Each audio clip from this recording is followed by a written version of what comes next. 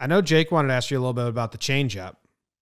All right. Yeah, it's on my tongue here, and I just because I know your fastball ticked up, I think in college at some point, so I'm wondering that moment's got to be like when a young point guard has that 6-inch growth spurt, and now they're like, hey, I'm a small forward now, like I can ball. Was it the fastball developed and then the changeup became that much better, or when was there ever a moment when it's like, oh, this is it, like this is nasty? Yeah. So I mean, I always kind of threw hard. But like for where I was, I mean, upstate New York throwing like 88, 90 was like that's pretty hard because I mean, there's not too many kids up here that throw that hard. At the time, I mean, nowadays, you know, there's kids out there throwing 95 all over the place. But at the time, me throwing like 88, it's just like eye opening. And then next thing you know, I go to school down south and I pop out 95s and people are just like eye opening, like, wait, what just happened? But to be honest, I've always thrown a changeup ever since Little League. Like I didn't even throw a breaking ball. I didn't throw a breaking ball probably till I must have been like 10th grade. I want to say I started throwing like a curveball. But you're one of those kids that listen to the coaches. My dad, not my coach. There you go. Yeah, my dad, of course. He always wanted me to throw a changeup instead of a curveball. But I always developed a changeup basically throughout the years. So what I started out with was always a circle changeup. And it's very hard to control, but when I throw it, it's really good. But when I went to college, I was mainly fastball, curveball. So I developed like a knuckle curveball. It was actually pretty good my freshman year, but then my second year it just completely disappeared on me. All I had was a fastball. Didn't really throw change. I had to just throw fastball changeups, and I mean, back in the day when you're playing college and they're using those crazy bats where the balls are just flying off about 700 feet, you're just like, well, this stuff ain't working. You need something that breaks. College is all about the breaking ball. That's definitely one thing. Yeah. But, I mean, I just slowly kept throwing my changeup more and more as it went on. But when I first got drafted by the Yankees, they already knew it was good. So they what happened was in the first couple of years in the minor leagues, they didn't want me to throw it that much just because they wanted me to develop a slider and really just continue throwing that. So they would they would limit us from throwing like our best off speed a lot, just so we would get used to throwing our other secondary pitch. That's brutal. As a competitor, that sounds like, come on, guys. But I mean, I get what they're trying to do. So like that's why we would throw 2-3 innings and really try to develop our pitches. But at the time, I just never really got a feel for a breaking ball after my first year of college. It just disappeared. No idea where it went. And more or less in 2011, I actually I went from throwing a circle changeup to basically like a two-seam changeup. And in 2011, when I was in Charleston, I was just throwing like a side before the game one day, and the pitching coach Carlos Sanchez comes up and he's like, "How do you hold that?" Because it was good. It fades a lot. It was slow, but I showed him, and he's like, "Why do you hold it like that? How do you hold your fastball?" I was like, "4 seam." He's like, "Why don't you just hold it like a 4-seam changeup?" I was like, "Oh, all right." Next thing you know, I started getting more bottom out of it, so I was like, wow, all right, looks like we're throwing this. He's like, yeah, ta-da.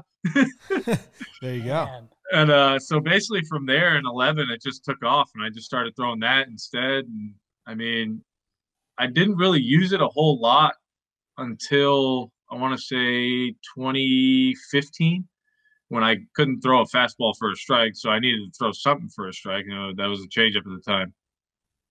Yeah, and then it looks like I'm looking at the Baseball Savant. Last year was the first year you threw your changeup more than your fastball.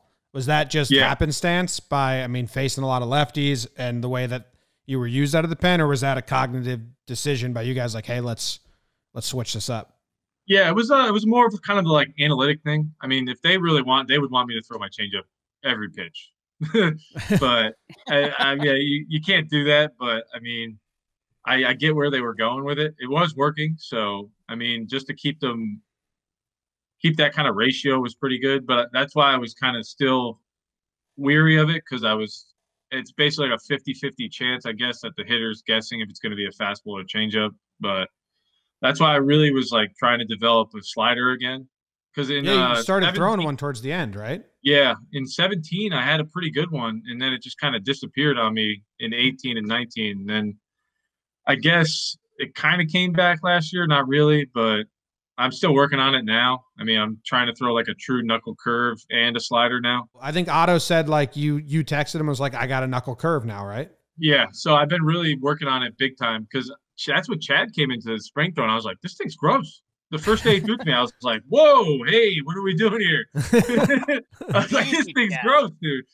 He's like, yeah, I just threw it all off season. He's like, I just started from like short distance and then worked my way back. And I'm telling you, that thing's pretty lights out. So I was like, now that we got this second like kind of off season, I said, screw it. I'm going all in. I got on it again.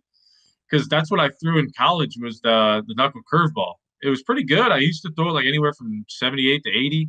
Pretty good spin. So I definitely want to try to get it back. I mean, I need something that just isn't as fast, I guess.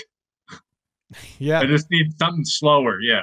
Really to like get the speed difference away from the hitter. That's basically what I'm looking for. But to add kind of a sharp breaking ball and a tighter slider, I mean, that would be great for me. How quick when you snap one of those changeups off or release one of those changeups, do you know like that's perfect?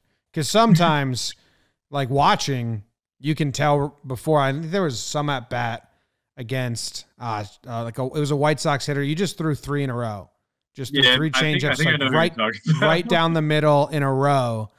And it was like, that guy's not going to hit that at all. Like, do you have that confidence in the changeup when you're feeling like at your best? You just like, well, here you go.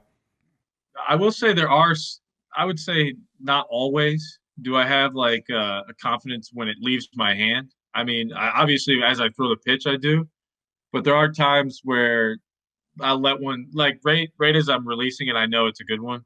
But I would say for the most part, I wouldn't say I definitely think it's going to be a good. Like the ones down the middle, I get pretty worried about. Not gonna lie. I think it's just that they're guessing and they just guess completely wrong. And it's got so much movement. It's a big difference. Yeah, it's a big difference with the move, and it does. A lot of people have said like they can't see it out of my hand, so that's cool. They're just guessing fastball at that point, and they're just way too ahead of it.